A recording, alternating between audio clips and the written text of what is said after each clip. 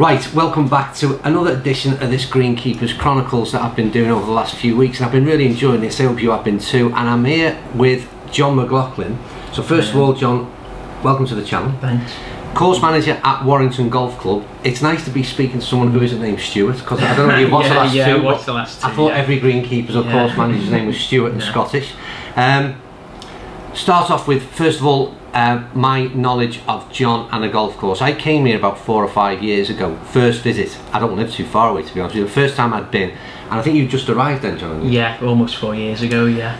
And the course was in that short period, it was looking in decent nick. Then I come back about 12 months, 18 months later, and already John was starting to make some big changes. And we're 4 years in, and we're going to have a chat about where he is now. But first, couple of easy questions before I go all Paxman on you. The career so far, mate. Where have you been from here? Yeah, so I'd always been interested in golf since I was 13. All I've done is really played golf. I'll ask you now as well. You're a pretty decent player, aren't you? Yeah, so I've played round scratch for sort of 20 years, right roundabout. So and I've been sort of a member and attached to West Links for 25 years almost. Right. Yeah.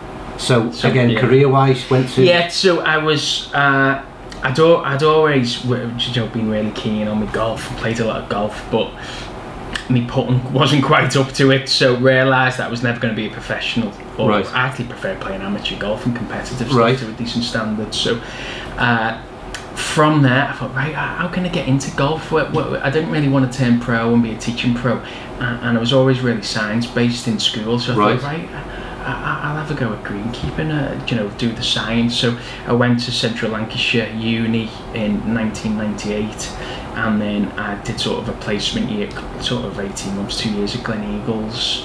So I did my training in 1999 pretty decent start to the career, to 2000, at Gleneagles. So it was a blessing in disguise, really, because I'd obviously been in and about golf for sort of 7-8 years, but not done no formal greenkeeper training. I'd done some education and all the lectures and stuff, but I hadn't actually worked on a course. Right.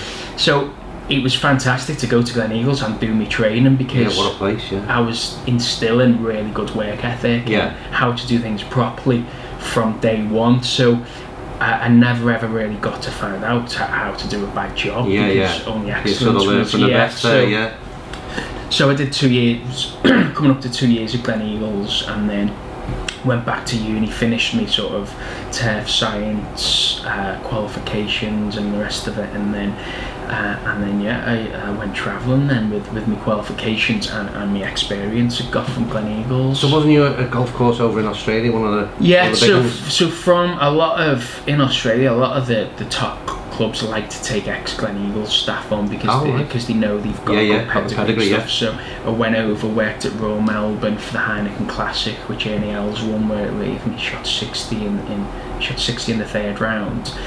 The membership went berserk and he shot 79 in the fourth round. But he won it by a shot. The greens were that undulated and fast, he could just set it up on the greens. So when I lived in Melbourne for pretty much a year, then I was touring from Australia for 4 years. Then I went back out. I worked on the Australian Open in 2003 at the Australian Golf Club, which is one of Australia's most prestigious courses. So I spent a fair bit of time there, and then from there I pretty much travelled. Did you? Yeah. So went out. So I did a lot of visiting golf courses and work and doing tournament support. So went out and worked on the PGA Tour at Riviera Country Club. Have you worked a lot of the major venues in terms of events as well? I've done a lot. I've been to, worked on and been involved in. So even the Solheim Cup in 2000 at Lot Lomond, I was a press officer, helped the press team. I also worked on the European Tour, ladies tour for sort of 10-12 years on the scoring teams and some staging and But it gives me contacts. But again, a question I was going to ask at the back end, but while we're on it now, is and next year you at Port Rush? Yeah, so next year I'm working with the team at Royal Port Rush for the Open. That's the one I've always wanted to do at Port Rush and the Open. So because I've entered the Open quite a few times in the qualifying. Oh, have you? Right. Played in the qualifying. So I've never wanted to work the Open because I always had this dream that I might play one day. But I've sort of give up on that now. So this is the first first one I've ever really wanted to be part of, and my close friend's course manager, and I've played in the North of Ireland Amateur at Port Rush, so really familiar with it and spent a bit of time there. So that's fantastic. So I'm at Port Rush for the Open, and then I'm back at Gleneagles for the Solheim Cup in September. So you've got plenty of experience of these major venues as well. You're always learning there. So that's the idea. That's where I try and get my inspiration. So again, went to Riviera, worked the PGA Tour, I've worked Asian Tour. So I've been pretty much involved at some level on fantastic. Every world tour. So certainly got a great CV there. All this experience. So that was so it's just. It's not really a job, it's because I enjoy it. It's a hobby, and it's nice to have a hobby which is work. So we've been literally talking for an hour off camera already, haven't we, before this started, that John's love for this whole I don't know what your terminology, greenkeeping game is massive. So it's more of a passion than a job, which is nice. Just back to I'll ask you one last question before we move on, because I've asked everybody else. I've got a feeling I've watched your Twitter account, football, Everton fan, unfortunately, So should we end the interview here, mate? That's it. No, can't talk football. Unfortunately, 20 years of pain for me, unfortunately. I think, to be fair, they're happy. They're picking good. They're picking up. So it's promising, and obviously the new stadium and the pipeline and the rest of it. So for a change, it's looking brighter. Back to the golf. Warrington Golf Course. How would you say, Parkland course? So when I took over sort of 4 years ago, it was very much parkland. It had sort of a parkland feel to it. It was sort of a lot of planting had gone on in the tree planting in the 70s and 80s. So it played typical parkland, although the site is actually a heathland site. Obviously, we're only sort of half a mile from Stockton Heath, and obviously the name Heath. So we are in pretty much Stockton Heath, which they wouldn't have called it Stockton Heath if the area wouldn't have resembled a heath. So from my very first times at the club, I pretty much realised that it's sort of a very fast, firm playing golf course, and it's acidic grassland as well, and it's quite unique. The site we're dominated by fine fescues, and we're on sandstone, so we're very free draining. And the old photos of the course and reading the history books and looking into it, they used to call the golf course the Blasted Heath. So back in the 40s and 50s, it was very barren and windswept and very and just referencing to that small quote, the Blasted Heath, we knew we were on something. And heathlands in the UK and definitely in the northwest are minimal. So they are limited. There's in the northwest of England, you've basically got Delamere standing alone, So you've returned it a bit then? So over the last 4 years, we do a lot of forums and speak to the members, and from day one I'd sort of said to them, this should be an unbelievable heathland. It shouldn't really be a parkland. It's lost its character, and we still had the acidic grasslands, and it still played firm.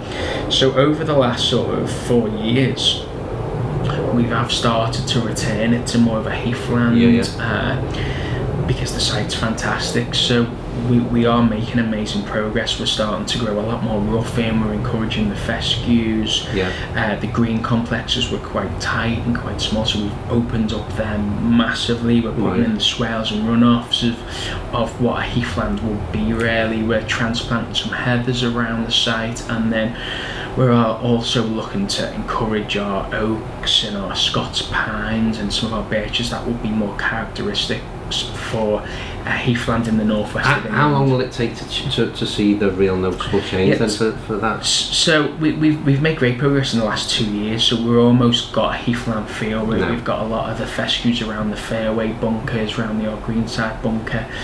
And we're really firming up the site. We're firming up the aprons, the fairways. We're bringing in the fescues. So it already now, so it feels a lot more heathlandy now. We're probably 18 months, 2 years away to have that real true heathland feel, but we're well on the way. And the feedback we're getting on that is really strong. So you've done a lot in the 4 years. I know that. I keep I look at the Twitter accounts of both yours and the clubs, and again you see the developments. It's fantastic the work that goes on here.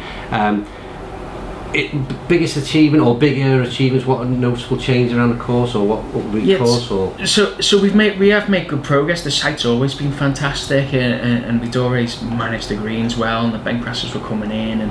But the one thing that I'm proud of is more how we develop and inspire the staff. Right. So it's not, if someone's to say what was your biggest achievement in 4 years at Warrington, it wouldn't be the course. The course is still, we've still got 2-3 years to go to get the course where it needs to be. Yeah. But what we have achieved is we've really developed and inspired the staff. Right. And our level of how have you done that staff operations. So we've brought in some management philosophies, and we get inspiration from other industries. So we look at maybe the aeronautical industry, what hours they work, how they operate, look at the army, how they're structured. Yeah. Even study a lot of football managers, see how they inspire and develop the team. So we've brought in a lot of sort of management philosophies and brought a new approach to developing and inspiring staff.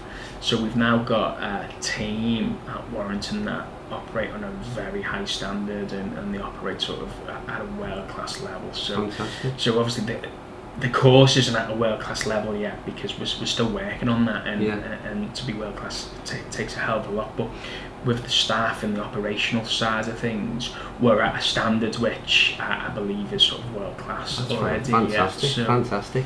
Yeah. I know that, and I'm going to have to read this one a bit in terms of you've been nominated, or you're in the final of the Golf Environment Awards, and this is the second year that you've been into the final. Yeah. So how have you achieved that? Yeah, so one of the big things that I'm really fond of is sort of health, well-being, and sustainability, and environment and ecology. So one of the things when I started 4 years ago is I wanted to bring in a lot of environmental awareness and how we operate and our carbon footprint. So we pretty much started that straight away. So we compost every day, every week. We generate sort of 60 tons of compost a year. So it saves 600 tons. We save £3,500 a year in important soils, because we create our own root zones and composts. We have our own honeybee hive, so we generate 20 to 30 jars of honey every year. We have a herb garden that we supply the chef with herbs for some of the meals. We're a paperless department, basically a paperless club now. So we don't deal with everything's on from health and safety to everything's on softwares that we manage and develop. So I actually work remotely, so I don't really need an office. We sort of it's all on the cloud in different cloud-based systems. So very much running a course of the future, really, isn't it? So it's more ahead of its time, maybe. It's in other industries, what we are doing is commonplace. So it's not. You'll bring it into so we're not doing anything new, really. It's just we're linking it together. So we even our cleaning products are enzyme based, so we don't use any chemicals to clean any of our machines. Even our hand washers are enzyme based, and everything gets recycled. Nothing goes to landfill from the department and pretty much from the club. So we even have clothes recycling stations. We recycle all our metals, we shred all our paper, and that goes into compost. So we have a sort of a sustainable operation which saves us a lot of money. We have electric hand dryers, so we're not using paper unnecessarily. Electric mowers so we also operate a lot of our maintenance fleet is electric now. So we have the latest Toro hand mowers, which are electric. All our strimmers and small machinery is electric. Some of our runarounds are electric, and we're looking to bring in. We're doing a partnership with Still next year to bring in some electric mowers, so they are autonomous mowers. So to run sort of one of their electric mowers, you're only using £35 of electricity a year, and you could be cutting a hectare of grass with that a week. So saving on emissions and fuel is amazing. So. Very good to see. Let's hope you win. Well, so fingers crossed. We're up against St Andrews and some other really good clubs, but we find out in January if we become the most sort of ecological, sensitive and sustainable club in the country in January. Good luck with that one. Good luck with that. It's fair to say that this is how I describe it from looking in anyway. John has been very much a modern thinker, forward thinking in terms of the processes, let's say, that have been used. And I've seen a little clip on Twitter this week of a piece of machinery that was drilling down into a green, and what was all that about? Is that new or? So pretty much, yeah, we're sort of looking at something we do need to work on, and that we're looking at is in improving our greens. So we are. The green sward composition is fantastic, but they can soften up in the winter, and we do get a lot of play. So we're always driving to see how we can maintain our greens better and create better standards. So in the last 18 months, or last year, we're looking at the latest technology with low disturbance to get our greens performing and draining as good as anywhere in the world. So over the last year we've done some drilling, so we've drilled down to 12 meters and inserted some rods into greens. That's worked fantastically well. That was big science in America that's just come over to Europe recently. Right. We've done some sand injection, that's worked really well, and then this week on Tuesday we had sort of one poor performing green. Is that the machine I've seen on? So yeah, so this on Tuesday we brought in a new machine which drills down to 700 mil, right. Injects high pressure air into the green, and then follows that up with an injection of a Terramol, which is a drainage substance which helps the green drain. So it's only been done on a couple of clubs, right. Probably in Europe, if not the world. So we sort of almost at the forefront of trying these new products. So how will you know when that's well, we've done that on Tuesday. We put 300 holes into one green. We put 300 kg of this drainage material into the green and into the fissures and injected it in. That was Tuesday. We've had almost an inch of rain now on Thursday. Well, right down. And that green normally today would be unplayable. Yeah. Today it's back on the green and it's never been so firm. Wow. So that was only immediate. So yeah, within 2 days the green has gone from the softest on the course to almost the firmest, and that is in 2 days. So happy with that. So yeah, so it's early signs, and we have to monitor that over the winter period and over the next summer, see how it performs. But that had sort of in 1 day we had sort of 4 guys working on it. We had 40 man hours put into that green on Tuesday. Yeah. And then results within 48 hours we've got a green that's performing, and we've connected the top profile into the subsoil, which is sandstone, and we've got some areas of sand. So it's performing already. 48 hours and the green's been closed and it's back playable. So we will look to take Clegg readings on that, and we can monitor firmness and moisture levels. So we do daily readings to see how that will perform over a longer period of time. And if that was to be successful, it's something we could roll out across the course over 2-3 years, and we know we're going to have greens that are playable all year. Yeah. So I mean, I'll throw some images over now. We had a walk out onto the course just an hour or so ago. This is December the 20th, is it today? Yeah. December the 20th, what you're looking at, the condition of this course. One notable thing from 4 years ago when I first got here, and this is an apron you're looking at. The feed into these greens, you can put from about 40 yards away. It's incredible condition. And like I said, December the 20th. 100 odd people playing there today. Must be happy. Yeah, so we've got a Thursday competition, a pros competition, which is really well and that's on the back of 2 days. What they're seeing there is back on 2 or 3 days of quite heavy rain as well, haven't we? Yeah, so we've had 4 inches of rain in the last week. It's been it's been the wettest spell. We monitor rainfall and we track weather patterns, and November was great, early parts of December was great. The last week a lot of courses have closed in the area, and it's fantastic that a lot of the work we've done on the course we're now being able to achieve almost summer standards going into Christmas. Over the last couple of years now, I mentioned this to Stuart Hogg last week, difficult conditions for green maintenance, I suppose, has it? Yeah, so the last 18 months have been some of the most challenging for greenkeepers in the last 50 years. Right. So we've gone from 2 of the wettest winters. Can I just make a note that remember that golfers including me, will be whinging and not realising what it's like. We've had 2 of the wettest winters on record the last 2 winters, and then we followed one of the wettest winters on record into one of the driest springs and the hottest summers on record. So I think the there's some that was as dry as 1957. Right. So we are, the weather patterns and the climate change, call it what you want, is changing, and we're getting a lot of extremes now. So in the last 10 years, we are noticing a difference in how the golf courses play, and the seasons are longer. So we're having so this year we've played summer conditions up until December, which would have been unheard of. Normally people were putting the clubs away in September, whereas now sort of notoriously January, February we can get some bad weather and cold weather. So on that basis, and whether it's weather conditions, climate change, or whatever else, how do you see the greenkeeping role developing, or green course maintenance developing in the years ahead? Do you see much changes? So I think there's a lot of chemical restrictions now on in the industry, with probably rightly. Obviously, we're very environmentally friendly and like to be very ecologically aware. So a lot of this,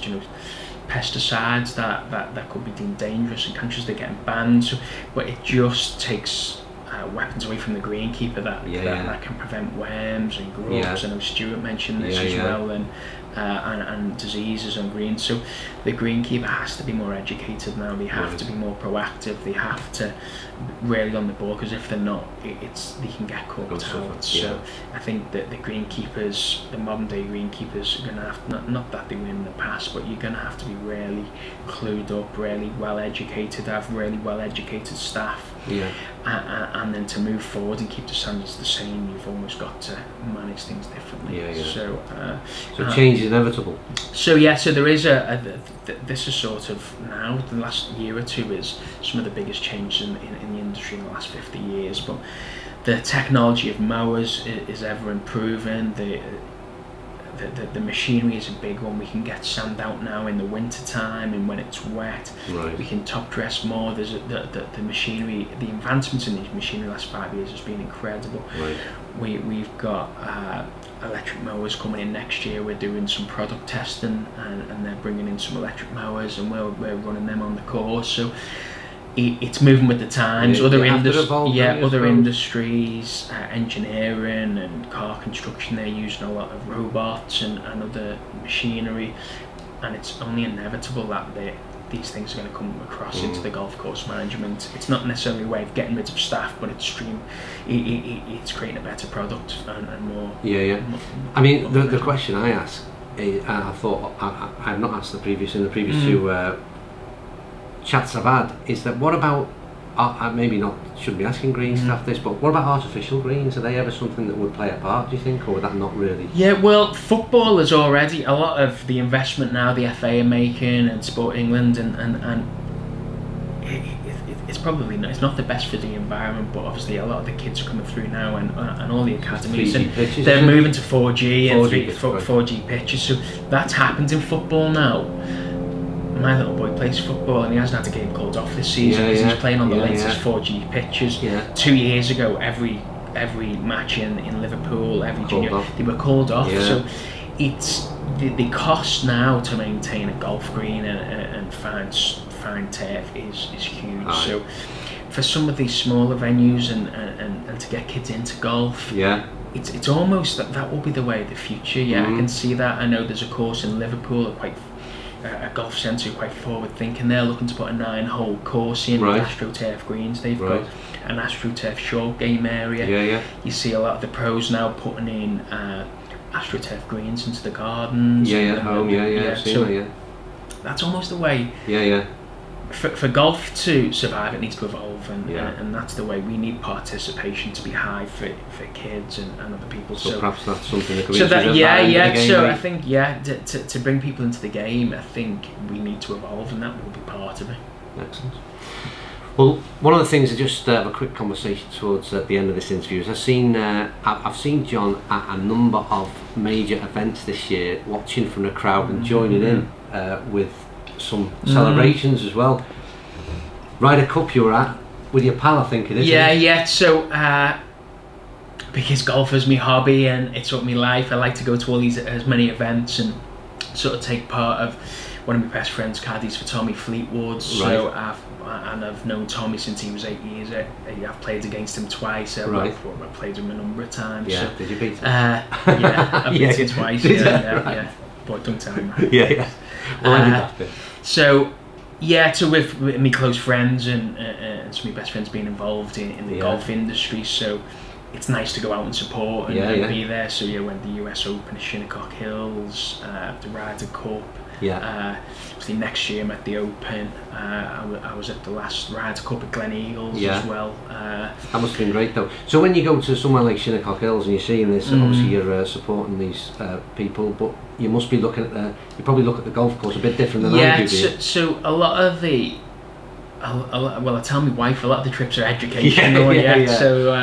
So that's so that's although I am going to support and it's great to be involved. Obviously, they know my passion and interest is golf courses, so it's nice for them to have the friends out and people to support. But I'm also looking to get as much inspiration from these venues and how they operate and how they're structuring the days and how they're setting up. So I always try and get involved and find out what's going on behind the scenes and looking at the work people are doing. So is it is it a favourite course that you've got, or do you like certain bits, certain courses?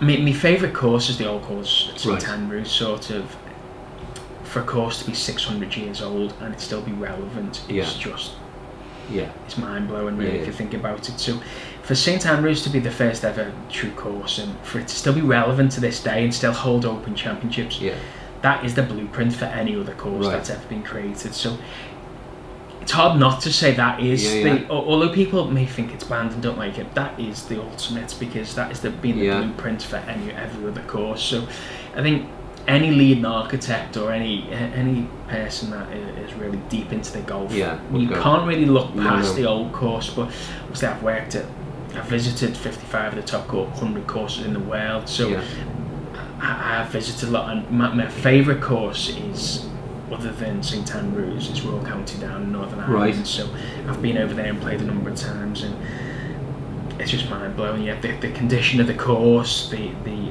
loop, how it's structured, how it plays. Not been there, not played. So so Royal County Down would be my favourite course to play, but it would be the old course at St Andrews. You can't look back. If I had one course to play, I would go to St Andrews every day. Fair enough.